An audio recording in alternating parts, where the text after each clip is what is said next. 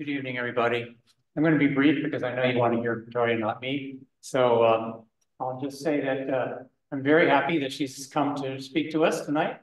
And she's coming, I believe, from Potsdam, if I'm not mistaken. I was at Potsdam. You were at Potsdam. Yeah, okay. I'm coming from Vanderbilt. Okay, so she is permanently a professor at Vanderbilt University, associate professor of philosophy, and has recently been at the Center for Post-Kantian Philosophy at the University of Potsdam, and is of course known to some of us because of her 2020 book, Hegel's Concept of Life, and a number of other very interesting articles that she's published on that and related topics. And I will just say that she's to speak to us tonight, it's on screen yet, on Fanon and Hegel, on the recognition of humanity. So I invite you to come on.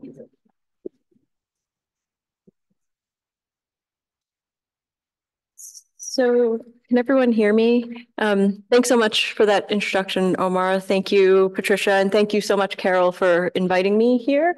I'm going to try to share my screen. So this talk that I'm giving today is part of a special issue on that's going to come out in the Hegel Bulletin, edited by Daniel James and Franz Knapik, trying to explore Hegel on questions of racism and colonialism. And the paper that I'm contributing, and it's still work in progress. In fact, I have to finalize it later next week. So I'm really looking forward to your comments, and you can help me wrap it up and send it off to them, is trying to explore whether we can identify or pull out something like a concept of a theory or concept of recognition in Fanon. Fanon's thinking on this topic is clearly influenced by Hegel, and one of the ways in which I think Fanon sort of in a very novel way innovates or develops a broadly Hegelian theory of recognition, if we want to call it that, is by focusing on this concept of humanity. That in a lot of the passages from Black Skin, White Masks that I'll talk about throughout the talk, that one of the ways that he develops Hegel's theory of recognition, if you want to put it that way, is by making the concept of the human front and center. And I want to try to work out, so how does recognition work for Fanon? What is the concept of the human that's at work there? I'll get started. Sorry, I'm having trouble with this Zoom. There we go. Okay, that works. Okay, so the background, or you could say the sort of the passage from Fanon that is sort of at the forefront as I think about these topics, and that will be one of the things that this talk is going to try to figure out, is basically to give an interpretation or have an understanding of this passage. This comes near the end of Black Skin, White Masks, and this is sort of the framing of the talk in terms of thinking about Fanon on the concept of recognition. And he says near the very end of Black Skin, White Masks, "I find myself suddenly in the world, and I recognize for myself one right alone, that of demanding human behavior from the other." And I think sort of there's a lot baked into this quote. So immediately, I just want to break down a few things to try to think about why the quote is so significant for thinking about what Fanon might understand by recognition. So first is this existentialist point of departure, right? He says, "I find myself suddenly in the world." Clearly, he's alluding to this existentialist conception of a situation where I find myself in a situation that I did not choose, that I did not make, but it is a situation that I sort of have to take up as part of my constituting myself as a free agent. The condition of childhood is always the sort of paradigmatic example used by the existentialists. So for example, in The Ethics of Ambiguity for Simone de Beauvoir. So he's starting, I find myself suddenly in the world, and this is an existentialist point of departure. He's saying that within the situation, that he finds himself suddenly in the world, he has one single right. And he says that he recognizes this right immediately. The right that he recognizes is a demand directed toward the other. So it's immediately second personal. So it's a second personal demand that he immediately recognizes in being thrown into the situation. And he recognizes this right for himself and recognizes himself in this right. So I think this is, given the concept of recognition as sort of the way that I'm thinking about it is stemming from this German idealist tradition, I think Fanon here is giving a really interesting spin on the way in which recognition and second personal relations can serve as a kind of underlying condition of self-consciousness.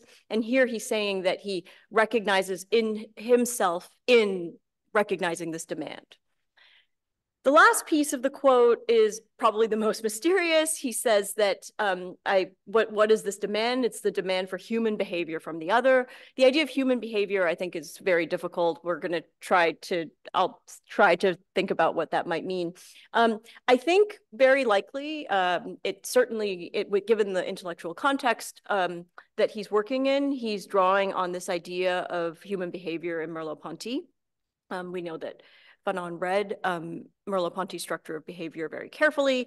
That's an interesting historical context, but I don't think it really helps us explain exactly what he might mean by that.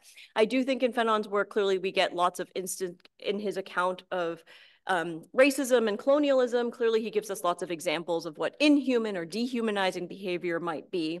But minimally, we could say that a demand for human behavior from the other is going to be a recognition of and a respect for existential freedom. Where we are, the demand is that we create or sustain conditions under which existential freedom can be meaningfully exercised, creating what he calls, and this is a sort of technical term for Fanon, he uses the term human reality many, many times throughout Black Skin, White Masks and in other places. And I want to think of this as a kind of technical term, the idea of a human reality that ultimately for him is going to be constituted through relations of recognition. So what I want to suggest, what I'm going to try to argue today is to sort of take this quote that I started with and use this claim as a basis for a distinctive theory of recognition that we can get from his work. He's clearly developing Hegel's work in a novel direction. One of the things that I want to try to understand is the concept of humanity that's at work in developing his theory of recognition. I want to argue, I'm going to argue in the second section, that the way to understand Fanon's humanism or his invocation of the idea of humanity in the relation of recognition is to think about humanity in concretely universal terms. And before I came here, Carol very helpfully sent me a paper of hers where she wrote about the concrete universal in connection with feminist questions and questions, the woman question, right? The extent to which we can talk about universality in feminist context. And I think there's I wish I had read that paper sooner, but I'm really glad that you sent it to me because now I can include it in the final version. But essentially, I want to argue that how do we understand Fanon's invocation of the human in his work, and the idea of concrete universality is, I think, the right way of thinking about his use of the idea of universal humanity within the context of a theory of recognition. And his in works in The Wretched of the Earth, where he talks about this idea of new humanity, I think the idea of a concrete universal will also hopefully help us understand how we might interpret that idea as well. So my plan for today, I'm going to try to, the paper is too long, of course, so I'm going to try to move through some things pretty quickly. I'm going to, skip some things, but roughly the plan is in the first section, what I'm going to do, what I do in the paper, and what I'll do here in a very cursory way, is basically give a close reading of that section on Hegel from Black Skin, White Masks.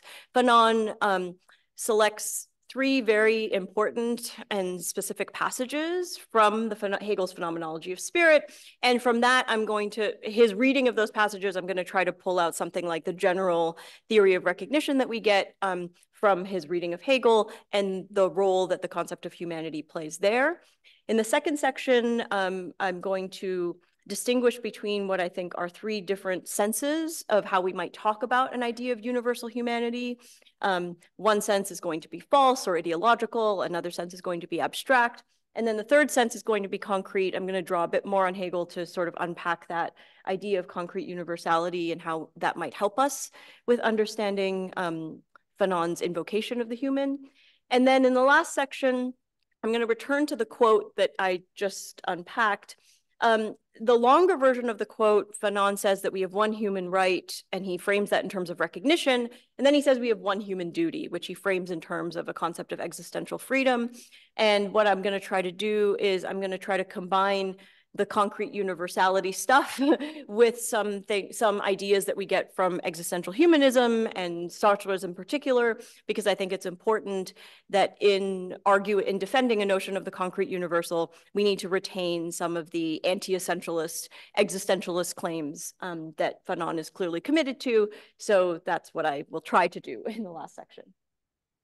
So the first section, I'm going to one of the complications, which we can talk about in the Q&A, but I'm not going to talk about here for the sake of time, is that just getting into that text section of the text is very difficult.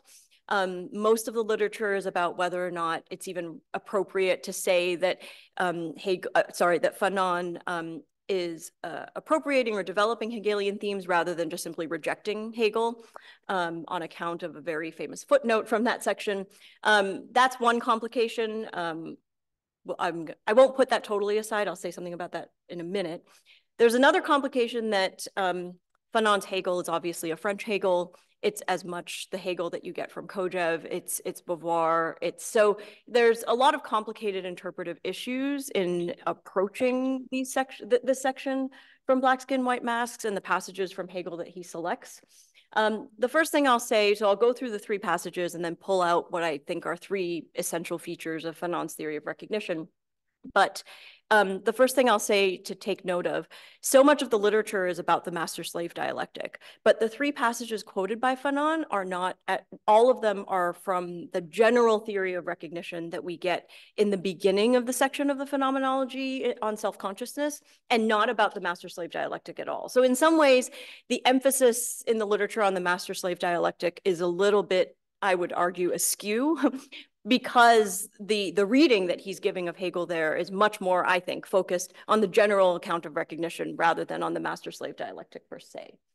So the first passage is the epigraph of this section, and it is, Fanon sort of discusses this as a way of trying to account for how we might understand something about humanity and its value. This is a very famous quote. I don't know how much of the audience knows of Hegel. I assume you probably know a lot, but this is a quote from chapter 4 of the Phenomenology of Spirit, where Hegel says, self-consciousness exists in and for itself, when and by the fact that it so exists for another, that it exists only in being acknowledged or recognized. This is a very famous passage. It essentially, if you take it sort of within the context of German philosophy, it establishes what we now call in contemporary second personal relations. Relations of recognition are basically conditions of possibility for individual self-consciousness. It's a sort of deeply intersubjective account of what it is to be a self or to be an I.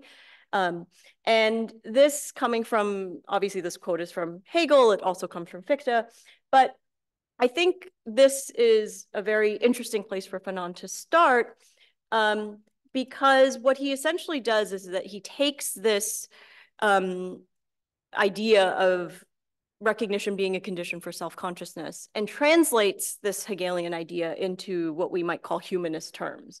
So one thing that he says is that he doesn't say that we are self-conscious or an individual on account of recognition from the other, but he says that we are human on account of recognition from the other.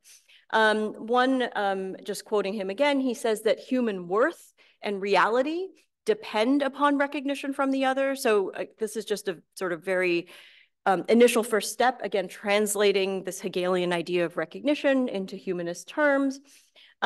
When he talks about the reality of being human, one important thing to note is that he's not talking about mere existence. He's talking about reality with a distinctive kind of value that is constituted and created through relations of recognition. And very importantly, in this tradition, but I think also for Fanon, what's at stake in recognition is not the cognitive identification of somebody as a human being. So it's not about, when he says that recognition is a condition of possibility for being human, he's not saying that we need to be categorized or cognitively identified as human. What he's saying is that we need forms of practical treatment, of engagement, and action. So concrete, practical forms of engagement, and that's the kind of recognition that is necessary for the condition of possibility of being human. And this is something that is emphasized both in the German philosophical tradition, but also in the contemporary literature on recognition. It's very much not about just categorizing or identifying someone as a human being. So the second passage that Fanon quotes has to do with the reciprocity of recognition. I think one of the things I want to argue, again, in the paper, I get more into the debates in the literature.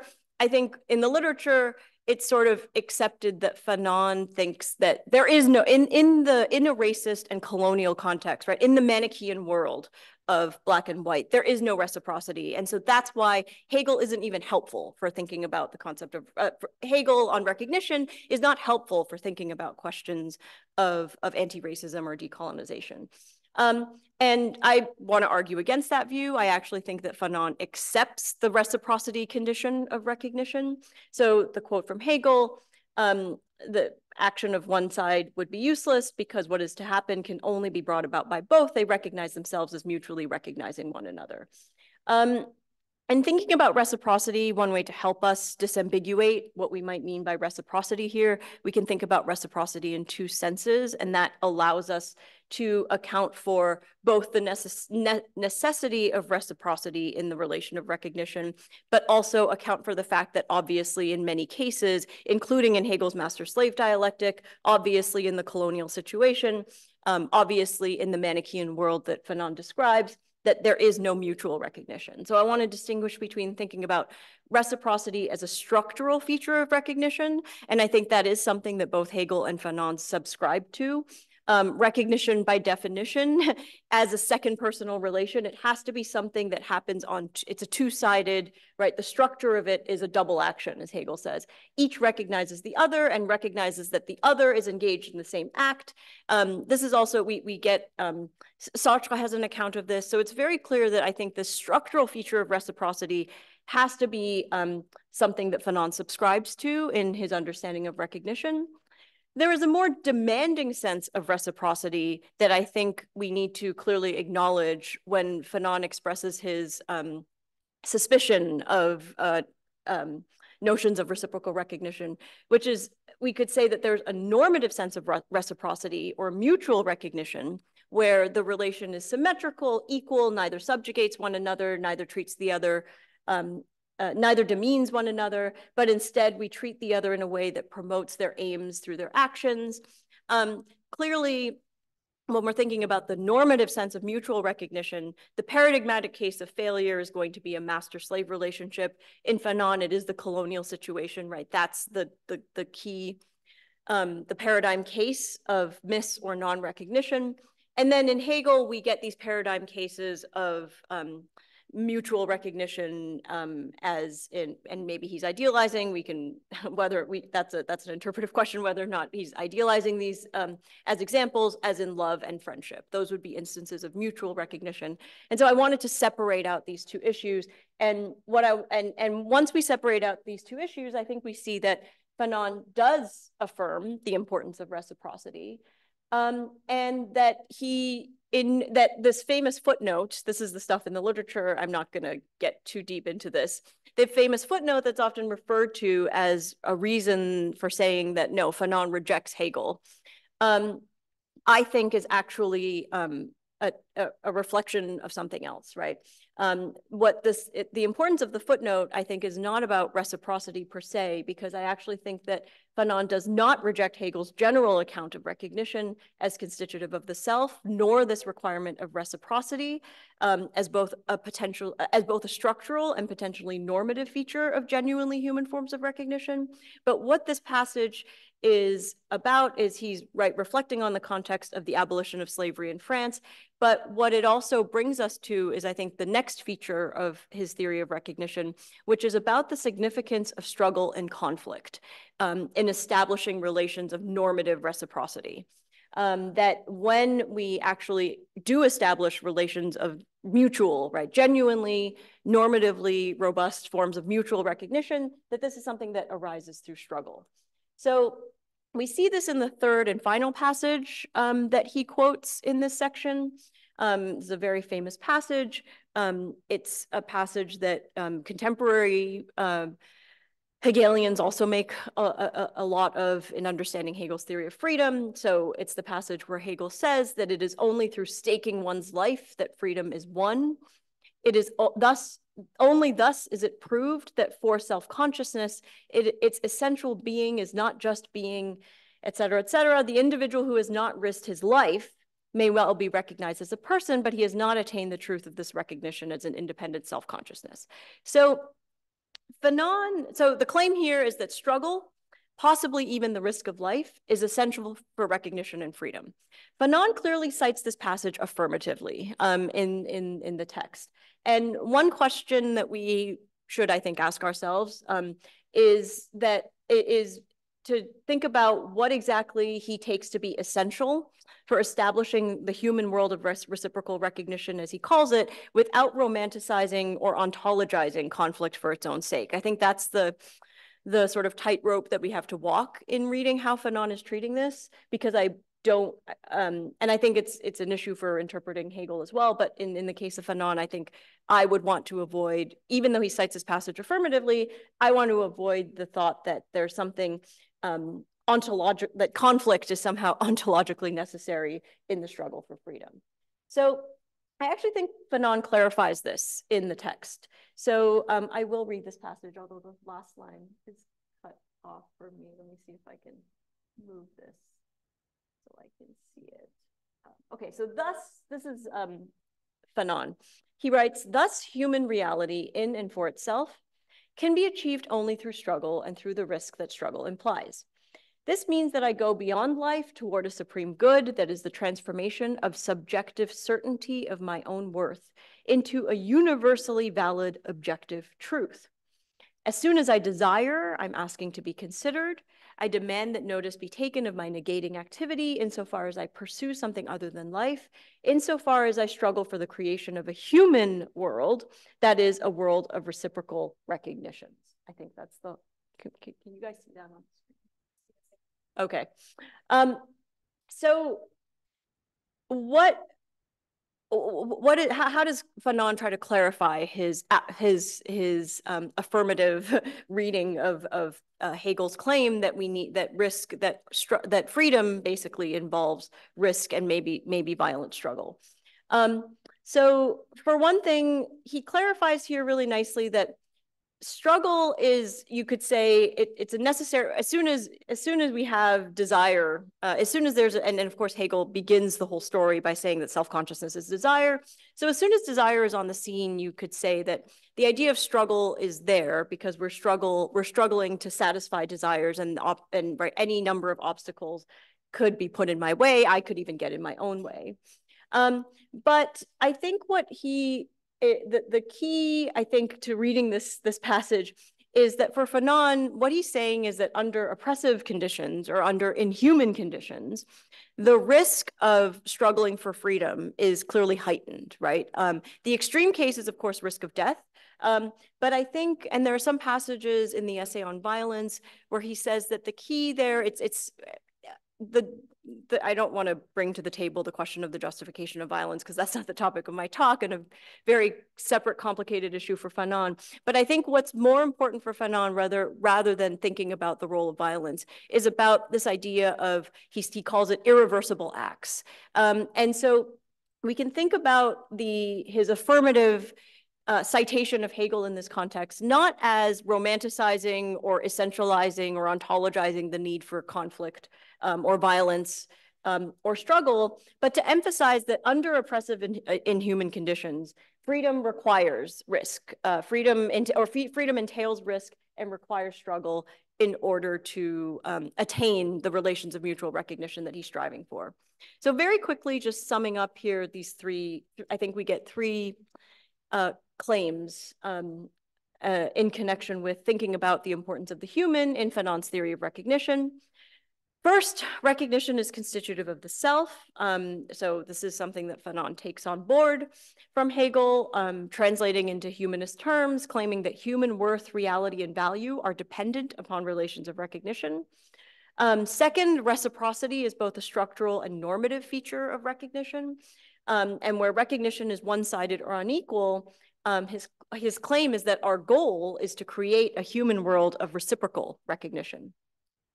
And then the third claim is that establishing relations of reciprocal recognition involves risk and struggle. Under oppressive and human conditions, risk of life and violence are likely involved in actions that aim at affirming the value of human existence and the creation of human reality. And we can sort of affirm that without romanticizing or ontologizing the question of conflict and violence.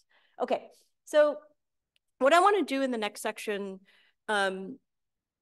Fanon, in presenting the account of recognition, clearly says that what we want is human, right? Why does he keep invoking not just recognition, but recognition that we need human recognition? What is the significance of this idea of humanity in his work? And I want to disambiguate between three senses of how we might think about universal humanity. The first sense is what I'm calling a false sense. The second sense is abstract. And the third sense is the concrete, which is the one that I think is the most helpful for understanding how we might understand his invocation of the human. So the first is the false sense of universal humanity is maybe the most obvious one that he clearly wants to reject, and Fanon is not alone in wanting to reject this notion of universal humanity.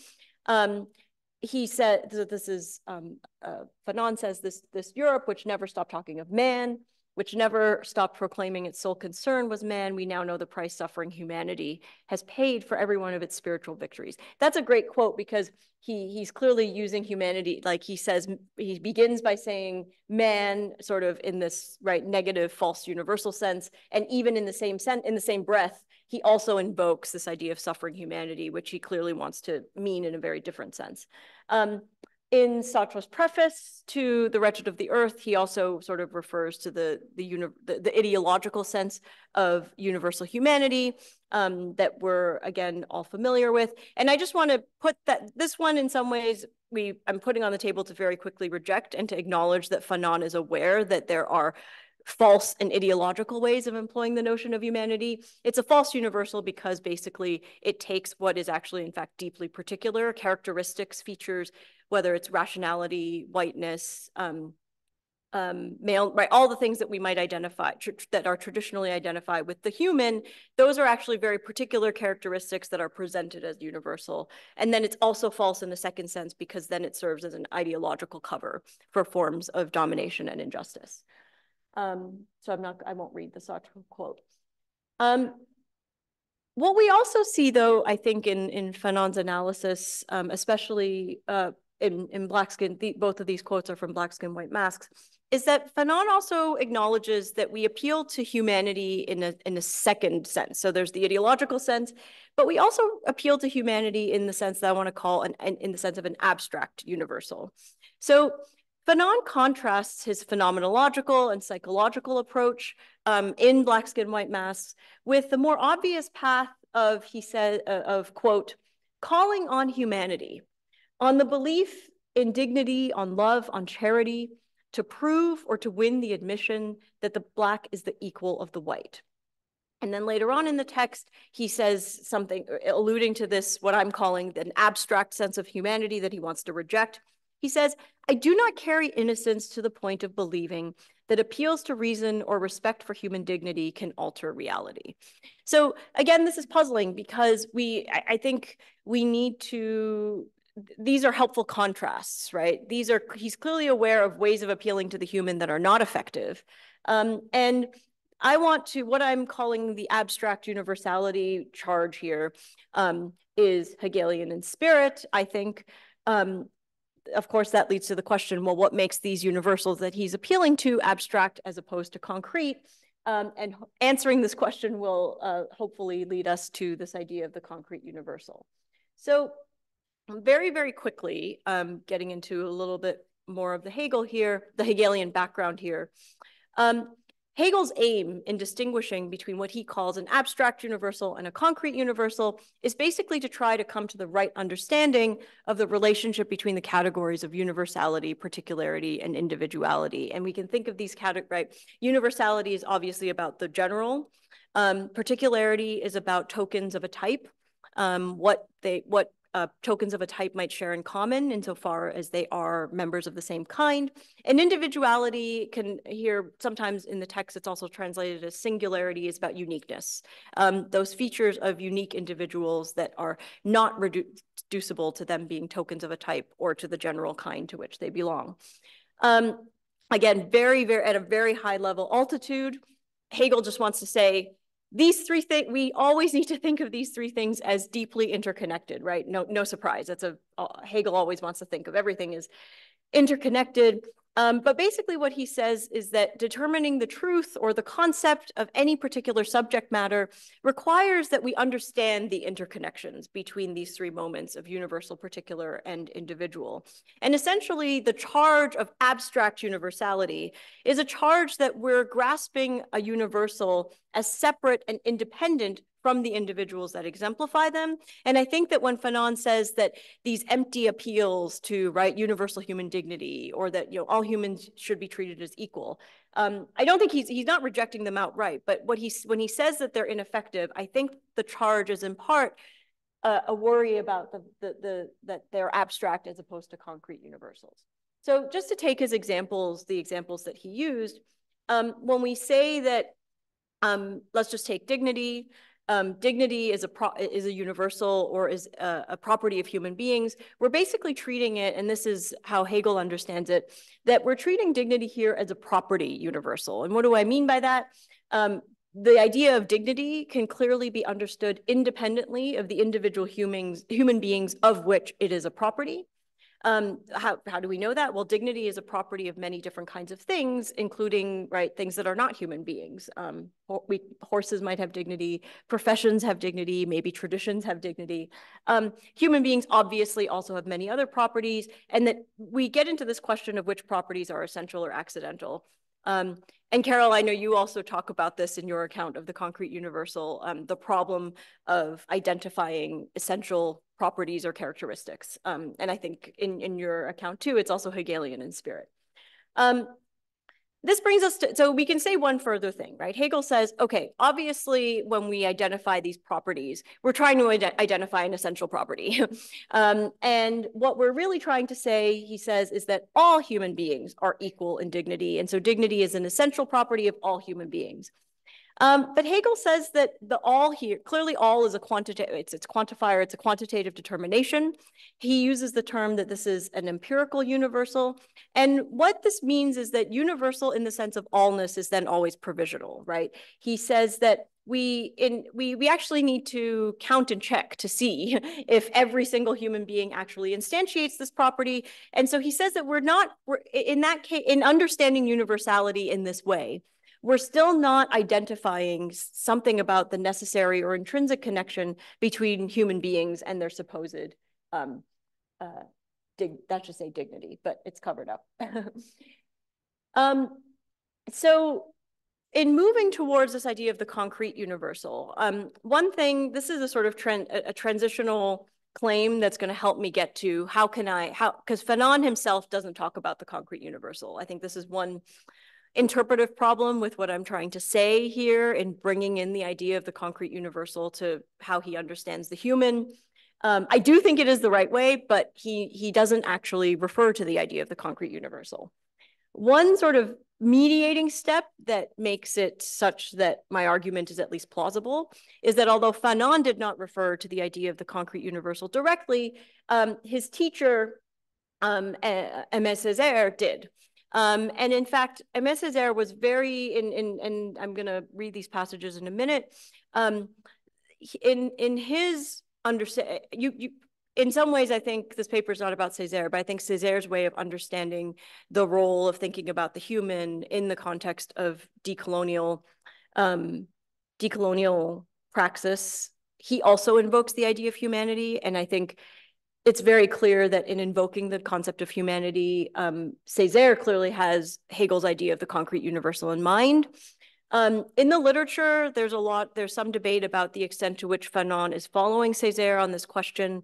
For now, I'm just putting this here as a kind of mediating step, right? Why am I justified in bringing this concept of the concrete universal in when Fanon himself doesn't actually directly refer to it? His teacher Césaire does, and insofar as there are lots of similarities between the way that Césaire and Fanon think about the role of humanity in understanding colonial struggles, I think we can be justified in invoking it here. So Césaire says, listen to what Hegel, and this is in a letter to Leopold Senghor, listen to what Hegel says, Leopold, to arrive at the universal, one must immerse oneself in the particular.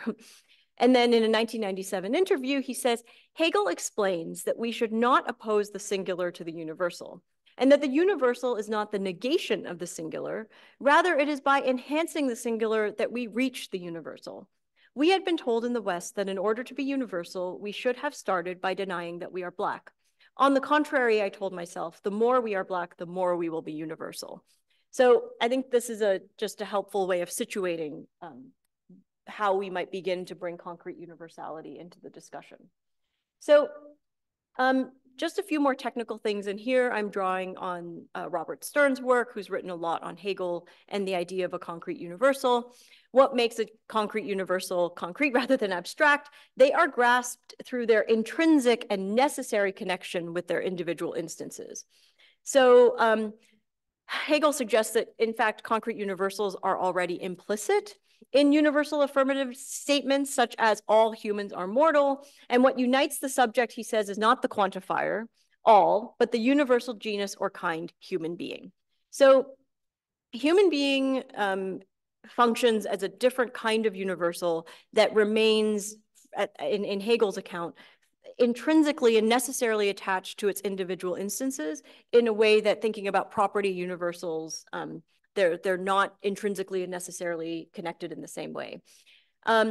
This universal, human being, is not a property of being, obviously being human is not a property of being human, but simply quote, and I'm quoting Robert Stern here, what the individual is, insofar as that individual is an instance of that kind of thing, it is therefore a substance universal and not a property universal.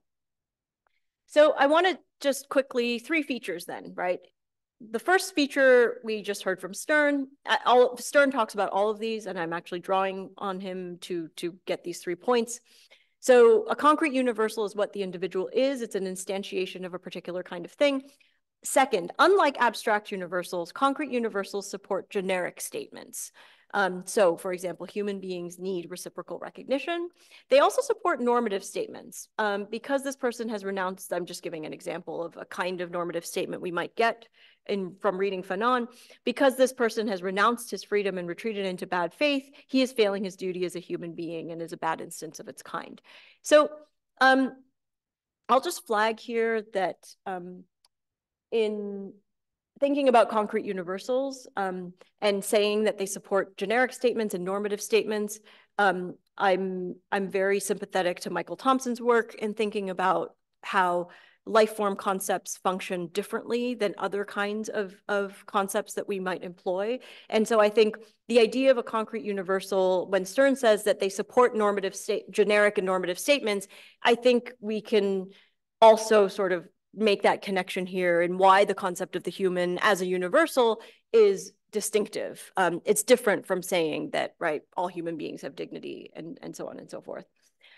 The third point, and this is a point I think that's really important, it's the point that I think, sorry to keep, you sent me the paper, Carol, so I'm, that Carol, it's the point of difference, that concrete universals can be exemplified in individuals with vastly different properties. So when we're talking about concrete universalities, we're not talking about what people share in common, right? We're not trying to identify the common and essential properties that everyone must have in order to count as a member of this kind. concrete universality requires this differentiation and difference. It requires that it's exemplified in individuals with vastly different properties, difference at the level of particular modes of being, such that individuals need not share additional properties in order to exemplify the same concrete universal. I think this is really important.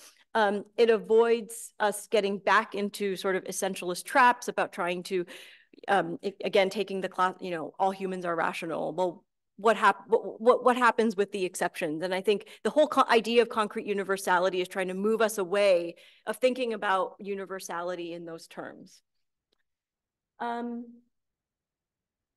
Okay, so just to quickly, I'm going to quickly bring us back. Did we start at like 6:35, 6:40? Okay.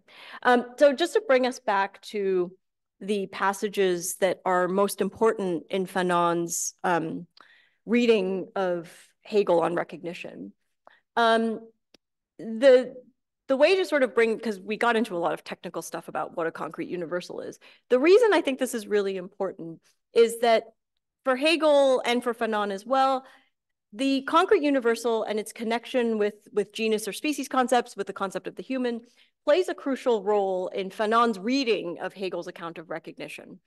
In Hegel, in developing his account of self-consciousness and the universal shape of spirit or Geist, Hegel argues that it is, he says, the consciousness of the concrete universal of the species that constitutes self-consciousness or the pure I. So I just want to add a piece, so bringing the idea of the concrete universal into the story of recognition. It's clear that this idea that we are being human or being an individual self-consciousness requires recognition. That's one piece of the story. The second piece of the story that's important for Hegel, and that I think Fanon is bringing in a very different and oblique way, is that recognition also requires something about recognition of our concrete universal. And in Hegel's case, he calls this in his sort of technical term, he says, self-consciousness is the Gattung. It's translated as genus, but maybe species is more appropriate here, that is for itself. So self-consciousness doesn't just require recognition from the other. What happens in this relation of mutual recognition is that I become aware of myself as a member of a particular species or Gattung, as he calls it, and that we mutually come to constitute what it is to be a member of this concrete universal, what it is to participate in something like a mutually recognitive articulation of species life. So I just wanted to bring that idea back into those passages that are the most important for Fanon in thinking about recognition. And so the added piece there is that it's not just, okay, recognition is a condition of possibility for being human. Fanon affirms this idea of reciprocity.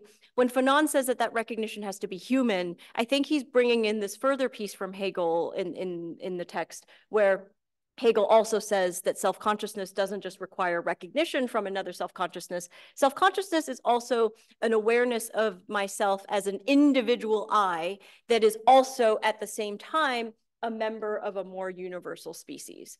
So this is just to wrap up, I guess, what I want to say in terms of how recognition and the human and the concrete universal come together. Okay, so the last section here. What I want to do now, so in the longer quote, I'm going to throw us back to this original passage. I started just with that first part, right? I find myself suddenly in the world and I recognize for myself one right alone, that of demanding human behavior from the other. In the next line, he says, one duty alone, that of not renouncing my freedom through my choices.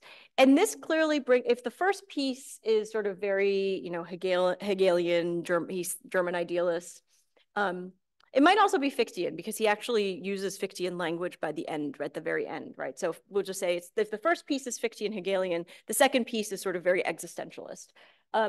It also explicitly brings in this idea of freedom. And so what I want to do now is to bring some existentialist theses to bear on the idea of the concrete universal, to avoid, right, this idea of a concretely universal normative conception of humanity. I think clearly needs to avoid an ahistorical essentialism about human nature. I don't think Hegel falls prey to this either, but in talking about concrete universals, I do think we have to be careful to make sure that we don't fall back into ahistoricism or essentialism. And this is especially important in Fanon's case, given certain core existentialist commitments. So clearly, just to go back to, he clearly says that the human world, the human relations of recognition, these are all a result of creative acts of self-transcendence, the results of, quote, actional beings engaged in struggle. So I think we can also add a further, more mundane sense of concreteness in the idea of the concrete universal. The concrete universal is concrete because it is the material result of human activity and human praxis. It's produced through human relations, practices, and institutions. What I want to do now is to bring in two features of existential humanism that we can incorporate into the account of the concrete universal. One is this idea of self-transcendence, and the second is this idea of, and I'm drawing this from Sartre to get to this idea, the idea that our acts of self-transcendence are subject to certain a priori limitations, Sartre says, that make up the universal human condition. So the first, this first piece of self-transcendence, if we recall, so what we're trying to bring in is the importance of human practice, of human self-creation, this idea that we are actional beings. If we recall the three features of the concrete universal that I mentioned above, so it's not a property, it supports generic and normative statements, it's exemplified in individuals that need not share other properties. We can add a fourth point that I think would be a part of Fanon's understanding of the concrete universal. He says, we would add, in the case of human beings whose activity and values are self-consciously realized, humanity as a concrete universal is the historical and material result of human praxis as self-transcendence. So the idea of self-transcendence here, I'm getting from Sartre. I can't see this whole quote because it's covered by the Zoom.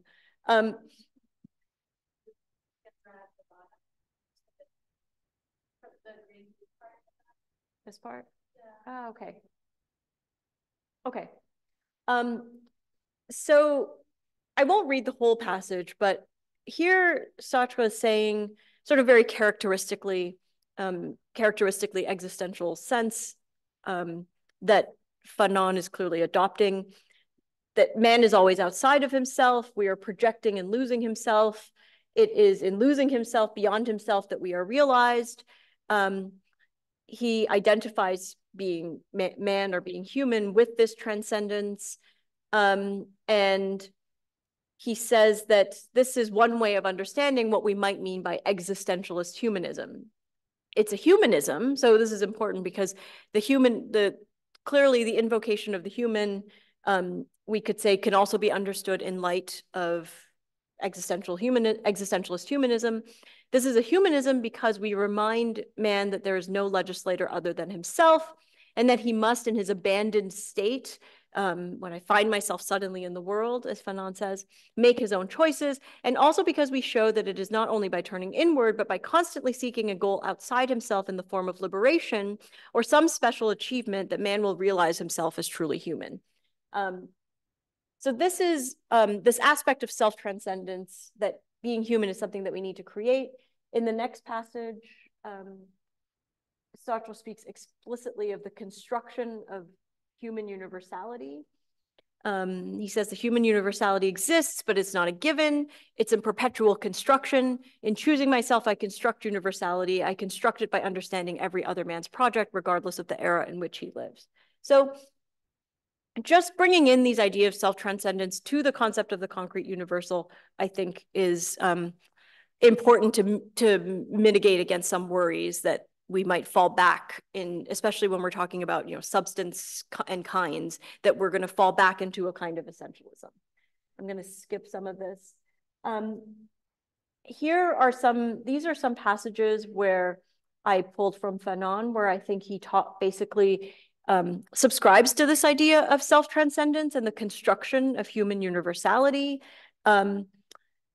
one of the things that he says I'm just looking at the second quote here, he says that we need to create the ideal conditions of existence for a human world. And so I just wanted to, again, bring in these existential elements to avoid an ahistorical or essentialist conception of concrete universality. So I'm going to, for the sake of time, because I want to stop very soon.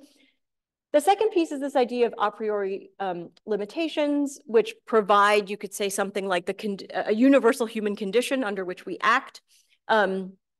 Existentialism emphasizes repeatedly that there is no universal unchanging human nature or essence, but of course, possibilities for human self-transcendence are not unconstrained. And powers of action and self-transcendence are subject to what Sartre calls a priori limitations, and he also refers to this in terms of a universal human condition.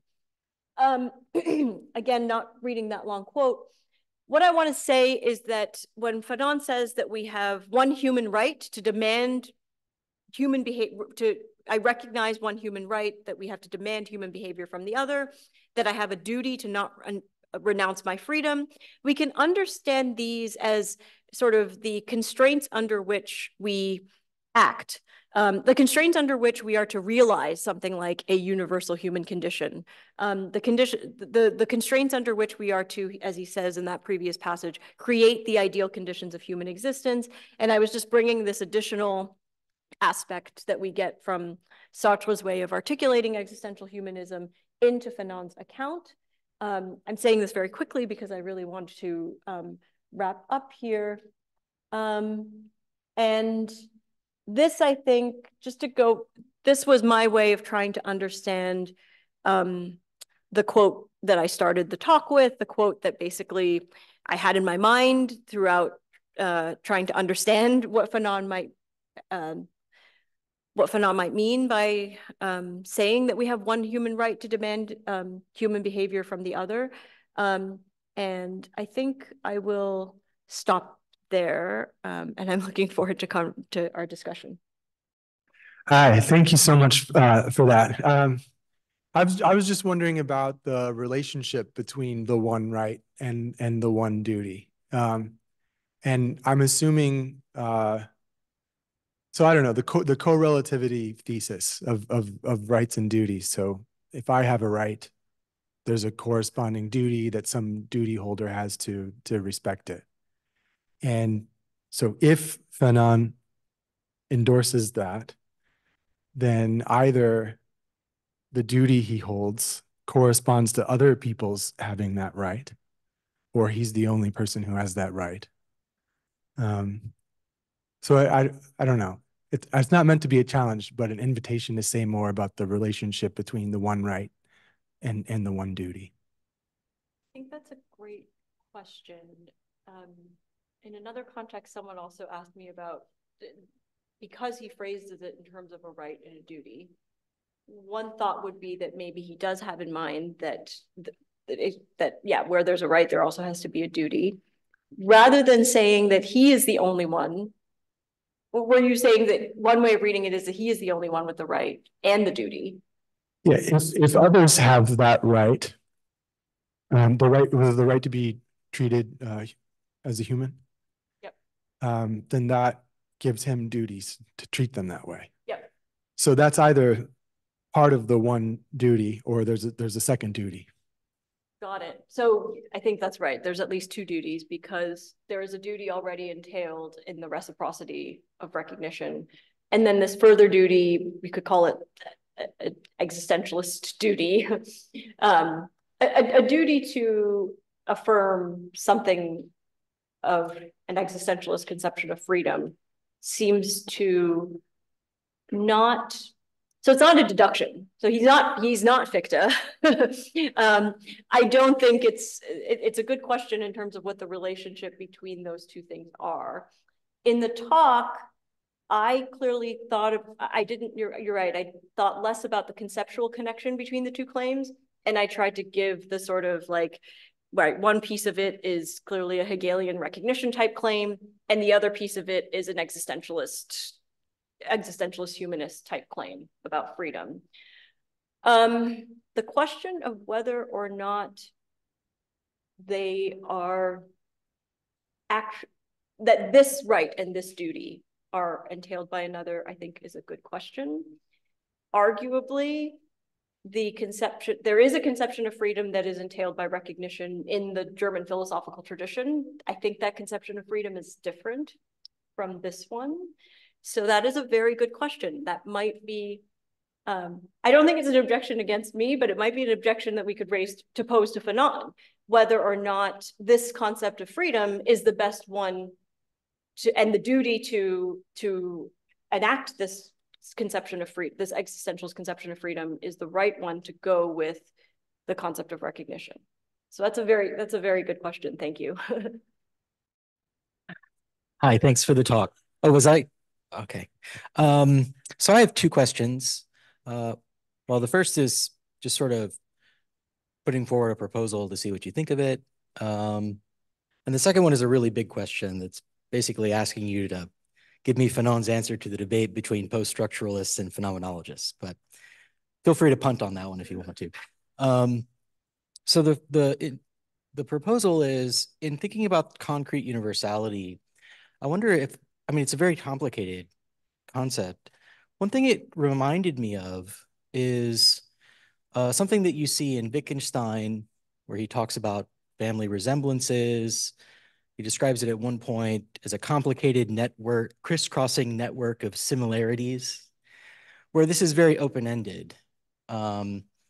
So like a game in the form of poker doesn't seem to have anything in terms of like properties or a genus in common with peekaboo, for instance, but we call them both games. And this concept's open-ended in the sense that we can project the term in different ways, in different contexts. So I was wondering if that might be something worth bringing into the conversation here. I can wait for the second question if you want to respond to that. Did you have a second question? Oh, yeah, I was going to wait if you wanted to respond. The second one was, what does Fanon think about phenomenology? Like the only point where you mentioned phenomenology in the talk was in relation to this idea of these concepts of subject that are just like obfuscated ideologies, obfuscated and obfuscating ideologies of the subject.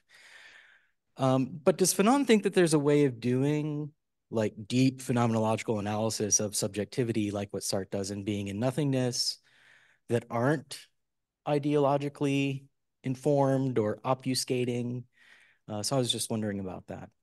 That is a very big question. Yeah. So I didn't say anything about phenomenology. The short answer is that I think I did allude, so there's a way in which, there's a way in which, there's another way of thinking about how his account elaborates on a concrete notion of universality.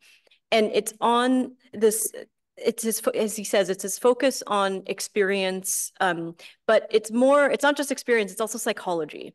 So that's the level of the particular that allows him to articulate to something like a more general account of how we might overcome the ideological understandings of what it is to be human and attain, to something like the new humanity.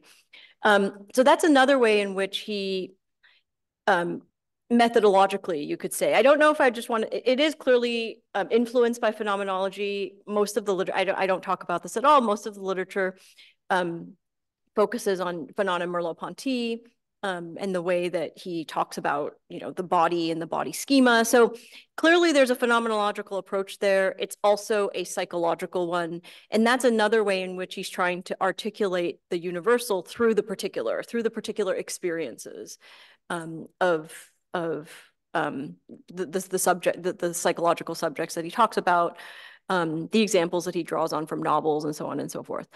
The Wittgenstein point is super helpful. Maybe the thing I like about what I'll highlight two things in what you said.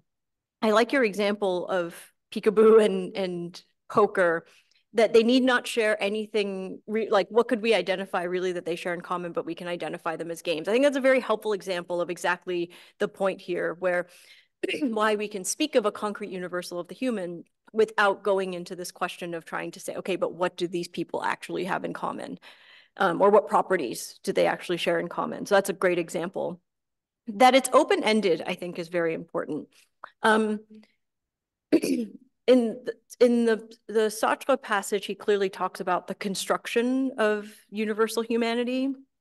It's also clear that Fanon, when Fanon says a new humanity, he clearly, it's projective.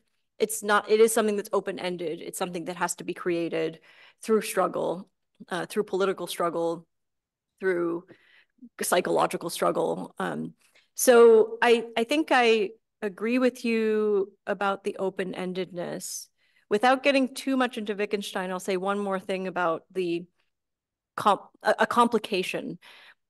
I think there's a way in which this concrete universal of humanity, and the way that he talks about how I have a right to demand human behavior from the other, that it's both presupposed and projected. That's an odd, I didn't account for that in the talk. I think I'm interested in thinking about this question of how it can be that for certain thinkers in this tradition, I'm in the German tradition, I'm interested in working with, but also for Fanon and some, for people who think that that it might still be useful to invoke the human for thinking about liberatory or emancipatory struggles. Thinking about the relationship between what concept we're presupposing. Usually, why do we have to? Because when we say that something is dehumanizing, which Fanon repeatedly does, we're presupposing something about what it is to be human, and yet it's very important that that notion of the human is in constant process of being constructed. So that's something I didn't account for in my account, but I would like to in a fuller, yeah. Thank you. Really interesting. I'm very sympathetic of the move of taking seriously this notion of humanity and then drawing on Fanon on that. I have one suggestion, which is probably also a question, and then another question. One concerns the essentialism question. I think there's a particular form of ideological essentialism that the existentialists rightly criticize, and we should be very wary of that. And the typical form of that is saying that the essential features of humanity or being human include being white, male, a Christian, a European, etc. That is positing particular features or particular way of being human as the human essence, or that is the immanent ideal of being human. That's always something we should be critical of. But then there's the existentialist notion, Sartre and others, who are saying that, well, there's something specific and defining of being human, and that is the capacity to negativity or negation or transcendence or existentialist freedom. Now, that seems to be obviously an essentialist claim, and it is an essentialist claim in the kind of normative or evaluative, very broadly, roughly Aristotelian sense, in which to be more free is better in the sense of betterness specific to human beings. Now, there is a problematic implication of this, that form of essentialism necessarily implies the possibility of being more or less human. And I think that's what we are always worried and should be worried. But it does not seem to me that then just saying that we are not essentialists at all helps here. I think we need to think of the difficult implications that this sort of essentialism, that also the existentialist subscribes to, implies. So basically, I guess my question there would be that, would you agree that, well, this is another form of essentialism, and maybe it comes with problems of its own, which we need to think through rather than just deny any essentialism? Because I think when we're denying essentialism, we're denying the first form of essentialism that they are rightly doing. But then I have another question, which is that if it's the case, which I understood from your talk, that is the case that Fanon suggests that, is suggesting, at least implying that being treated humanely or being treated as a human somehow supports what is distinctive of us as humans, which in your reading is existential freedom. can we say more about what it is to treat someone as a human, if it's the case that that treatment supports one's specific human capacity of existential freedom? Thanks. Okay. So I don't know if I heard all the sound in here is a little choppy, but I think the first part, I think I heard you ask whether or not so there's the existentialist critique of a certain kind of essentialism, but in subscribe, and then you mentioned the psychoanalytic account where negativity is essential, but you could even say, okay, for the existentialists, self-transcendence is essential. And isn't that bringing essentialism back? Am I understanding you right? It's just another, right, it's just another way of thinking. Yeah, it's another and a better form of essentialism. So the first thing I would say to that is that going back to, it's not a property. So it's still, and that's what would at least begin to, I don't think it answers the whole question, but it begins to prevent us from falling back into that trap of checking to see if you have this property, then you count as human. Because I don't think whatever and again, I don't know how committed I am to defend, I brought in the existentialist conception because I think it's important for understanding Fanon. I don't know if in, putting my own hat on, I would independently defend an existentialist conception of freedom per se, but I still think that it's wrong to think of it as a property. Even if we can think of it as generalizable or a something that can be realized or actualized through certain kinds of actions, it's not a property that we can count or check, right? It's something that has to be realized. And yeah, so maybe I'll just leave it at that for that question. What is it to treat someone? So what counts as human behavior? So I would say there's two things. Fanon does not.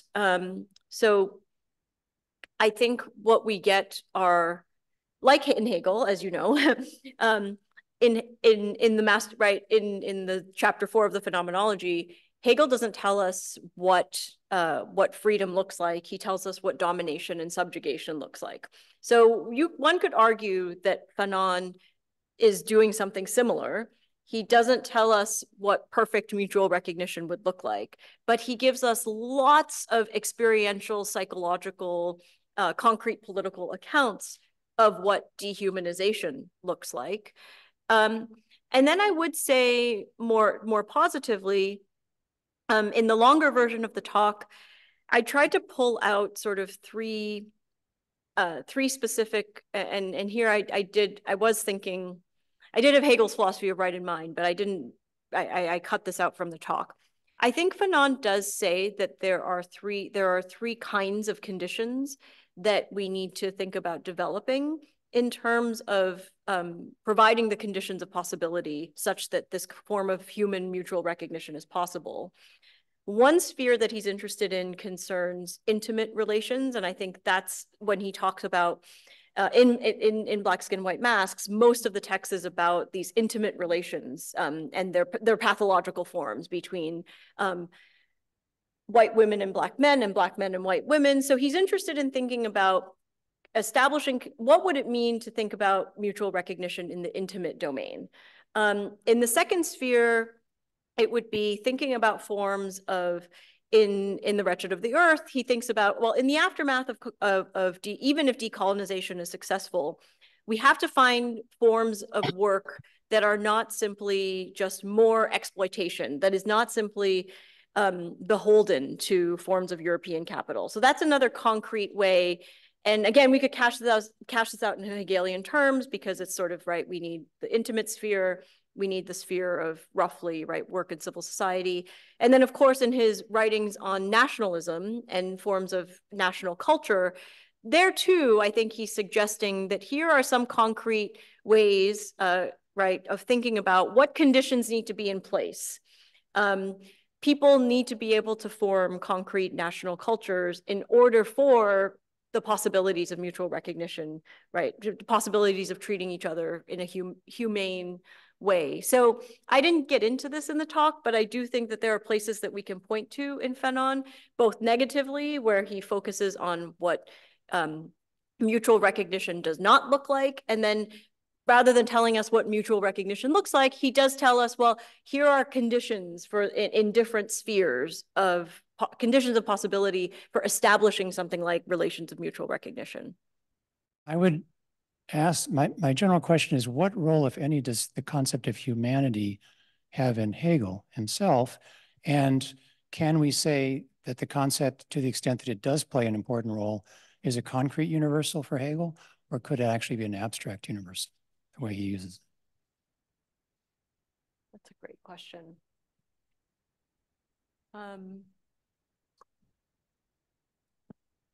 So it's clear that, so I said that Fanon sort of humanizes Hegel's account. But it's clear that the concept of Geist refers to humanity. And that's clear in, it's not as clear, it's clear in the anthropology. So depending on which part of Hegel you're looking at, he's more or less explicit, and he's speaking at different levels of abstraction, you could say. And certainly in the philosophy of spirit, the spirit in question is humanity.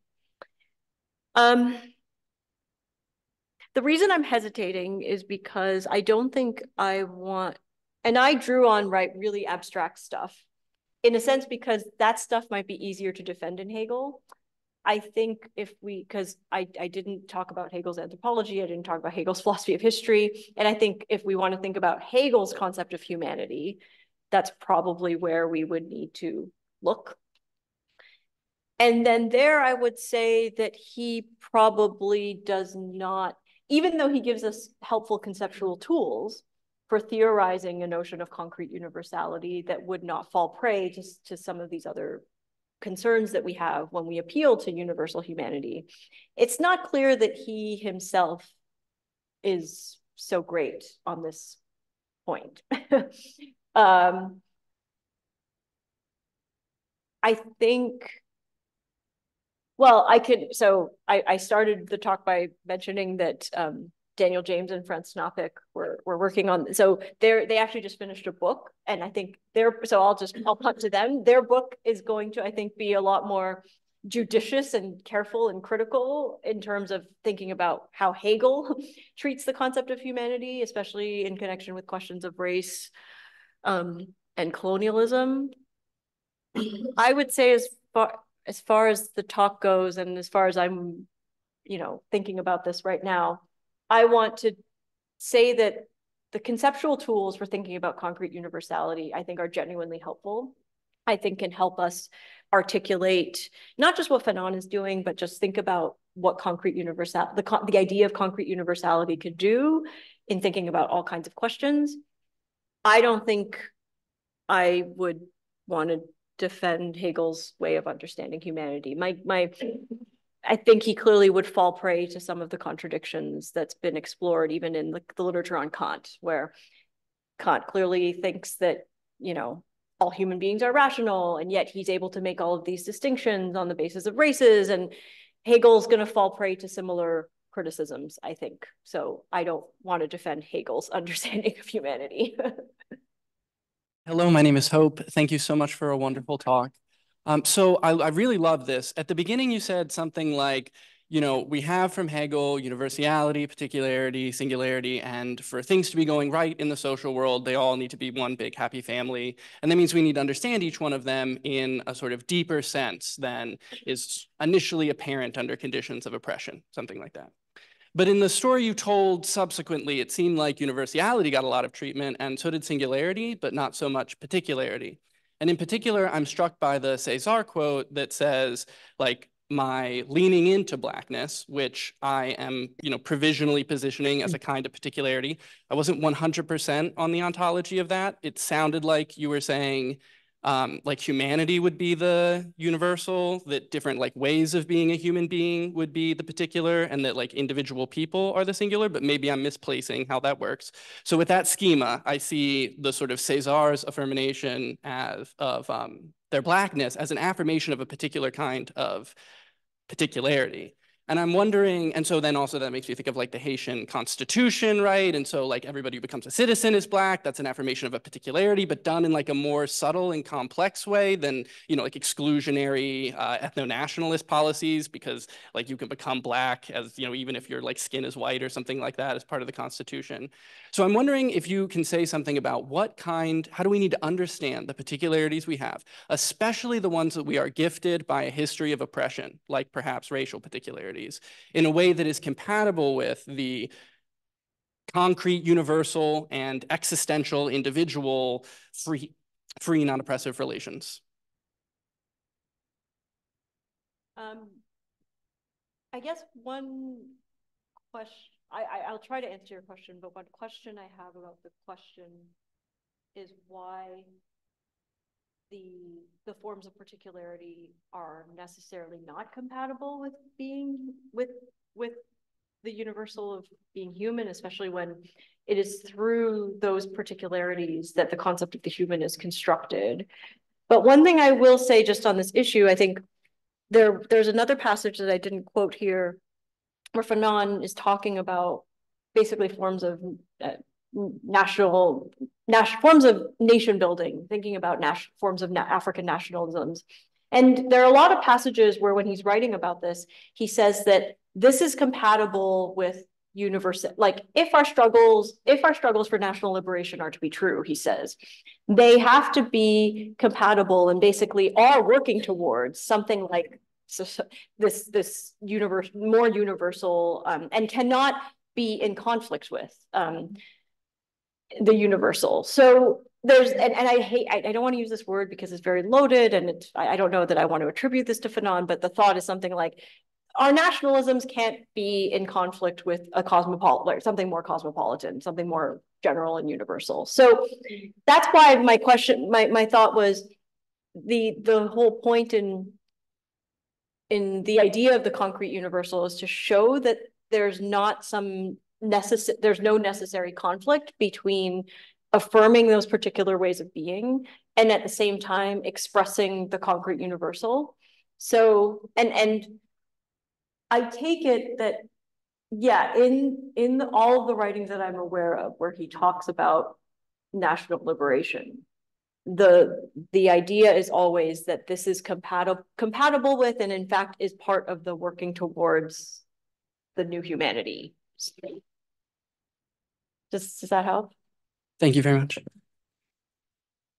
Thank you, Karen. I really appreciated the talk. It was really, I really think it was a interesting and fruitful way to frame like a lot of the really contentious conversation happening around Fanon's humanism and the relationship between like a universal and the particularity as it emerges in the like discussion on anti-Blackness. I think my question could potentially relate because I to the previous one, because I did want to ask about the concrete universal and maybe about recognition theory. So I'm okay as well with you holding off like or critiquing the approach that sort of treats Fanon as like just being really critical of Hegel's recognition all the way down. But I worry that when we rush through that, we miss out on the significance of the Manichaean structure, the ways in which whiteness and Blackness are constitutive elements of those conditions that you were talking about for recognition. Because Fanon is a healer, right? He's a therapist. And what he's doing in Black Skin, White Mass is he's thinking about his colonized patients and the ways in which their own self-recognition under colonial and white regimes has become conceptions of like the white perspective on them. So like the you could say particular perspective of whiteness has told them that they are inferior and that their specific pathological symptoms are their own fault or like a structure of inferiority. And So that has to do with being immersed in a form of recognition, right? And the question is then like, beyond just the conception of appealing to universal, what would it mean to self-create if your conditions of recognition are run through all the way down with the Manichaean dynamics? And I think like when we say something like concrete universal, we might go too fast and miss out on that like deep like self-constitution that is both like expressive in his work with his patients and in the theory of like self-constitution. Yeah. Sorry. That's great.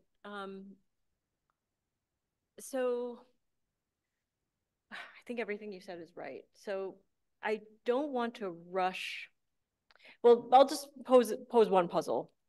I think you're absolutely right about black skin, white masks and how the pathological forms of not just relations of recognition, but self-recognition is sort of a question, a thread that runs through, right, the book. One puzzle is that then, right, we could ask is why the book ends with this account of human recognition, let's create a human world of recognition, et cetera, et cetera. So that's a puzzle in just reading Fanon. I don't know how much I have to say about this right now in the psychological context. I think in the political context, it becomes more clear it's more clear to me how he thinks about this. Because the Manichaean structure, it's internalized, but of course it's also real. That's the it's the colonizer and the colonized. So the Manichaean structure is there at the psychological level as well as the political level. And it's more clear in the political context how he thinks we might overcome that. Right, revolutionary struggle, decolonization. So I think, and that's this is where, again, the Hegel passage that he quotes about struggle is so helpful for thinking about what it means to overcome the Manichaean structure politically. I think you're absolutely right. I think I'm just going to have to think more about this, psychologically. Clearly, you're right. He himself he's trying to help people move through the struggle, but maybe the answer in the psychological case is just it's always going to be much more complicated. It's going to take different kinds of work. Thank you for your talk. I'm sorry I couldn't be there in person. I'm wondering, and you just touched on this in response to the last answer, but I'm wondering if you could maybe draw out some of the implications of this concept for like decolonial praxis.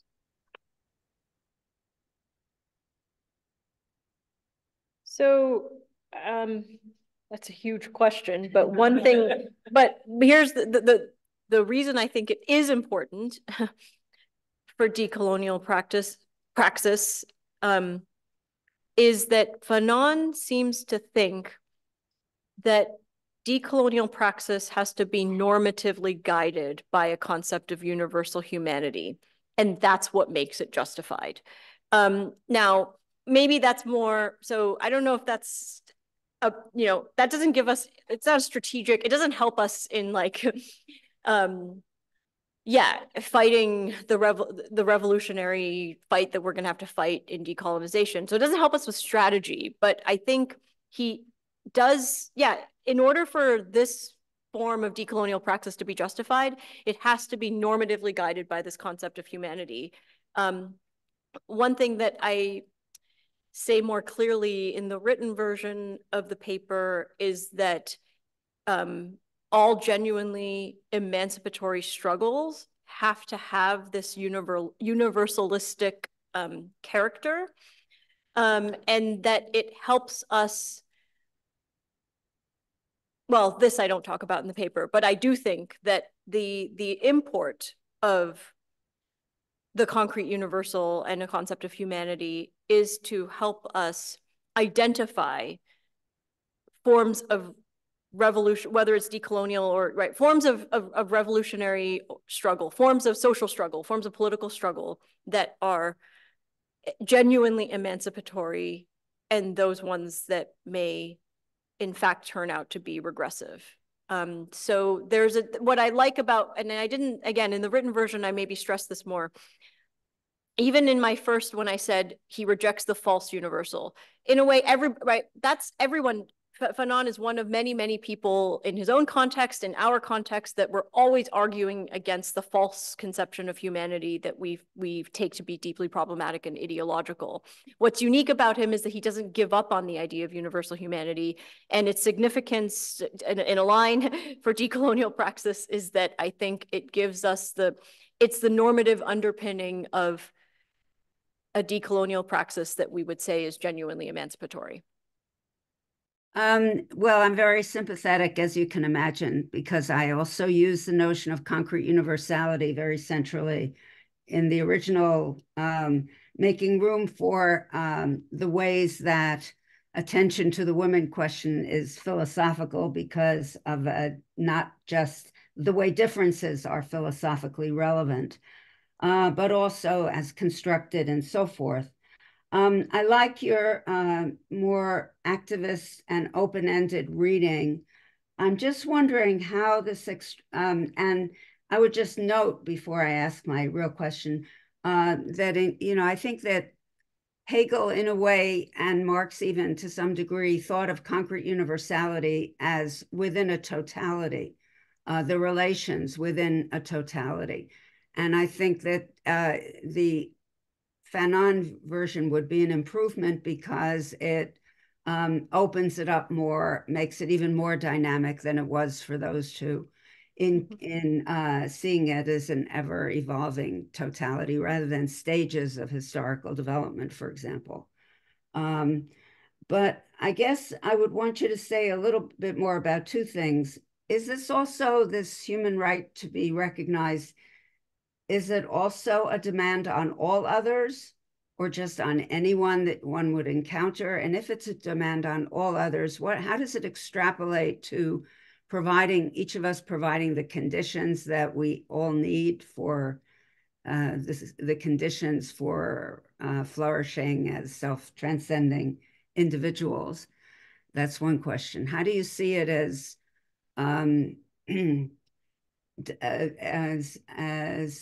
imposing sort of social level human rights and or duties? Because the phraseology in Fanon is still from the standpoint of an individual, and that's easier to understand, that I can demand it of any particular person I come in contact with. But I'm not sure that Fanon has much to say about this, but anyway, just to pose it as a question to you, what would it extrapolate to? And the other issue is recognition enough, because I think that it's important, but it's not the only demand that we're making of others. Aside from a demand for the conditions of our flourishing, we also want care and concern from others, as feminist theorists have pointed out. And so what would interest me would be an extrapolation of concrete universality that would incorporate not just the second person recognition or even a third person perspective on it, but what does it imply about care and concern? I'm just posing this for the future. I mean, it's huge questions. If you have any thoughts about it, though, I'd be interested. Thanks for that, Carol. So I think it has to be in principle, it has to be a demand that can be issued, that we issue to all others in principle. Obviously, depending on the context, we're going to be issuing it to specific others, but I don't see it as being in principle restricted in scope in some way. I mean, this goes back to the first, it's nice because the last question goes back a bit to the first question. I don't think Fanon, his method is just different. So I don't want, it's not a fault. His project is just different, right? So he employs this language in certain places, and I was interested in trying to unpack it as much as I could, but he is not in the same, right? He's not in the same project as some other philosophers, which are actually going to try to articulate something like, okay, what then are whether they're human rights, or what is the system of right? What is right? What can we actually say that this demand amounts to is something for him that's, again, more, I don't want to say it's a failing, because he's interested in doing something else, right? He affirms that there is something like this right, and then he's going to be interested in thinking about all of the various failures, both in intimate psychological contexts, but also in political contexts, in colonial contexts. Is recognition enough? It depends on what you mean by rec. So it depends on how narrow or how broad we want to make the concept of recognition. Recognition in terms, strictly in terms of just second personal relations, is not going to be enough. It's essential, but it's not going to be enough. I alluded to in one of my answers, and in the longer version of the paper, I talk more about not about care and concern, which I think you're right is very important, but about what Fanon might think the concrete conditions of flourishing might be. The concrete conditions, not just for flourishing, but that could actually produce relations of mutual recognition might be. And again, his project is not the same, right, systematic one of Hegel, where he's going to lay out very clearly for us what those conditions look like. But I do think he gives us a glimpse into what they can't be, and also some minimal claims about things that have to be in place in order for these forms of mutual recognition to be possible. I alluded to them. I alluded to some of them because he is interested in thinking about forms of national culture. He's interested in thinking about, well, in the aftermath of decolonization, what does meaningful work look like such that, right, something like relations of recognition could obtain. Yeah, but I don't think I want to fault him for not being the systematic philosopher. His project was just very different. Yeah, no, it was mostly to you. I was asking, as you think more about it, what do you think about those things? Not about Fanon. Okay. Thank you very much. It was great. You. And thank you, Carol. To the audience, and please feel free to continue afterwards. Thank you, Omar, and thank you very much.